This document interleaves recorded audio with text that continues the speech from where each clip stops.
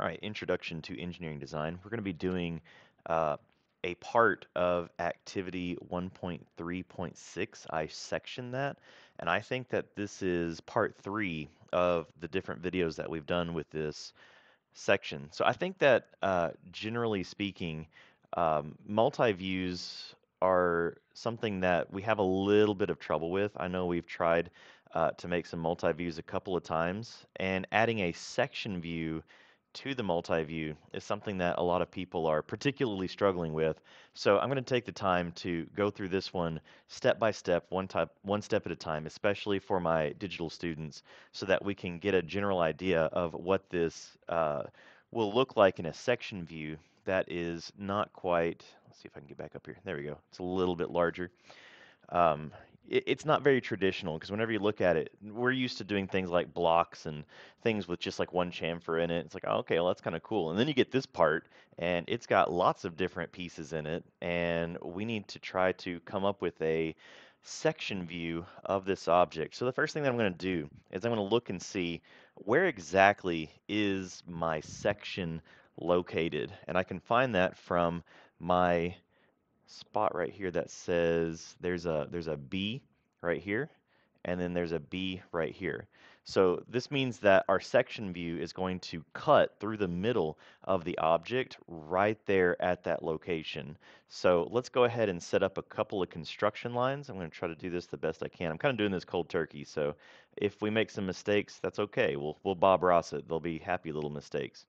So I'm going to make a construction line that goes down to here, and I'm going to make a construction line that goes from the top of the object, or at least the top, not sticking out part of the object, over to here. This is going to be where the corner of our object is, and I'm going to go ahead and make some dots that go down here as well. This is going to be where the bottom of our object is. Then I ask myself and I say, well, okay, how wide is this object? I can use construction lines to the other side and get them to trace down as well too. And if you're digital, you may have to just count squares in order to get here, because I know not everybody has access to a printer, so you might not be able to print this page out. You can count the squares over from where we are right now, and you can see how we're actually making this drawing. Okay, and that means that the thickness of this object is also going to be along this direction. Now I need to ask myself, am I going to need to put like a dashed line or a solid line?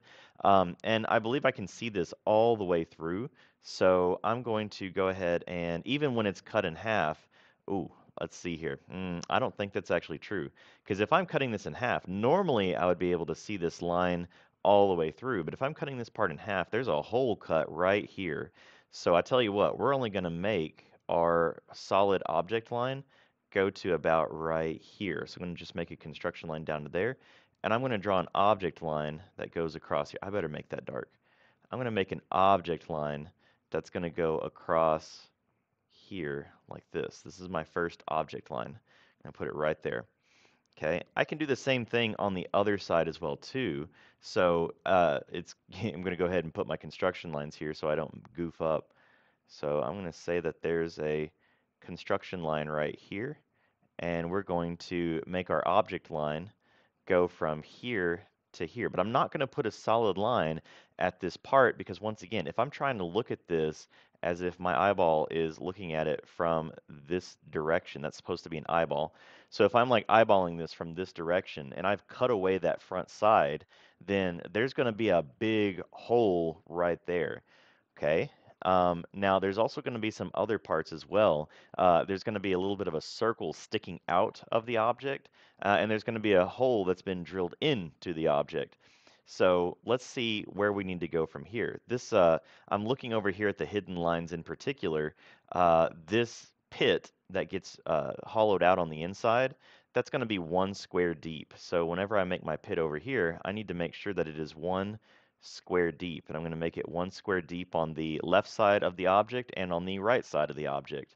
I also know that there is a part that is sticking out, and I can see that that part is sticking out because it's right here. I can see this part of the object actually sticking out. So I'm going to make my construction lines so I don't goof this up.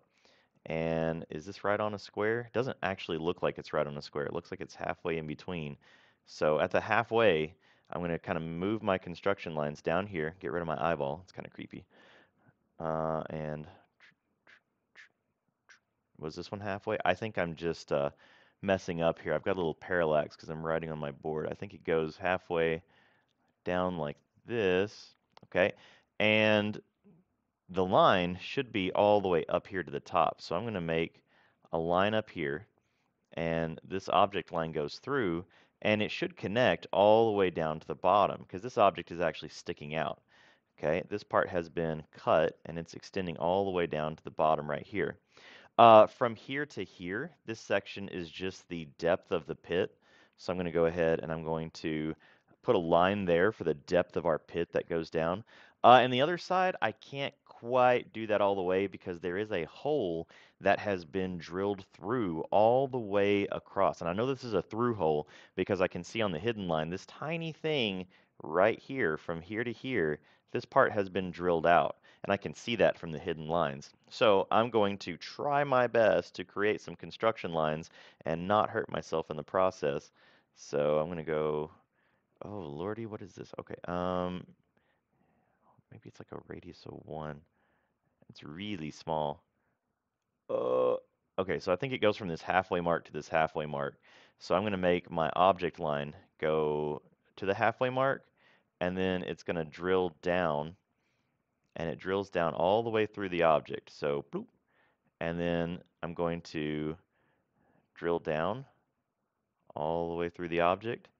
Okay, and then I'm going to connect the dots between the two. The bottom is not very detailed. It's just a flat surface down on the bottom. So we're going to connect a line, an object line down on the bottom like this. And we're going to also connect an object line that goes across like this.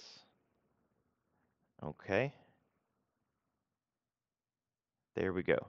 My line is not very straight down there. Hopefully you guys will forgive me. But this section is going to be, it's going to have section lines on it.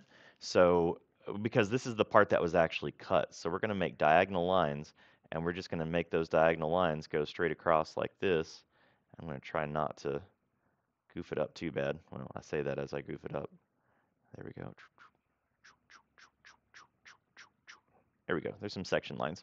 The only thing that's missing now is we don't really have the pit in the background because obviously this pit has a height to it, and obviously this object is connected. If I just look at the section lines right now at itself, it looks like it's two different pieces, and we know that's not necessarily true. So what we're going to have to do is we're going to have to make some object lines that go across that connect the object between them. So I'm going to make an object line that connects it across like this and connects it across like this. And then there's also going to be an object down below that connects it like this. Okay, this is what our multi-view section view would actually look like for section B. Oh crap, you know what? I missed something completely. It looks like there is one more spot that I completely left out. So I'm going to go back and say, you know what? I'm looking at my multi-view and I'm wrong. There's a part of this that is not, I didn't even include this little section over here. So I'm going to go ahead and make my construction lines, and the good thing about this is we can fix it. So I'm going to go ahead and make my construction lines that go down to here, and I'm going to make my construction lines that go down to here. That's why it always pays to double and triple check your stuff. Engineers double and triple check things all the time. There we go. I'm going to erase that. So we're going to have an object line that only goes to here, and then we're going to have another object line that only goes to here. And we need to kind of gauge how far this is actually sticking down. It looks like the big circle is sticking out this way. The little circle is the little guy that's all the way through. So the only thing that's left is this kind of medium sized circle, and it goes down 3/4 of the way. So it looks like we're going to go down like 1.5 deep. So we're going to go down 1.5, and we can't really see where the curve is on the front view. So even though it's got a circle on the front, it's going to look like this. Okay, and I'm going to go ahead and fill back in my section views. There we go. All right, I told you I was doing this cold turkey. So here's the top part of the object. So I don't want to, obviously there is a lip over on this side. There's going to be a wall there if I was looking at it from this direction. So we're going to make another object line that goes across this way. This is what our section view of our object is going to look like. Let me double check and make sure before I end the video and look like an idiot. So I'm looking at the left side. I don't see any holes. The hole on the far left side has been drilled all the way through, and that looks and makes sense to me. The hole that's sticking out, the little circular thing that's sticking out in the middle, goes out one square upwards, and that makes a lot of sense to me. The other side of it is still part of the pit. That looks good. And then the next one goes 1.5 down and has a line that goes across the top. I think this is it. I think this is what we've got. So digital people, you can use this as a great example. Please make sure that you try to run this through your mind first, because if you just trace this, I can guarantee you that this is not going to help you one bit. Okay, and this doesn't just apply to people in my class, this applies to anybody. So don't just like draw the sketch and then be like, oh, okay, I'm done with this, and then move on. Try to actually make it yourself first.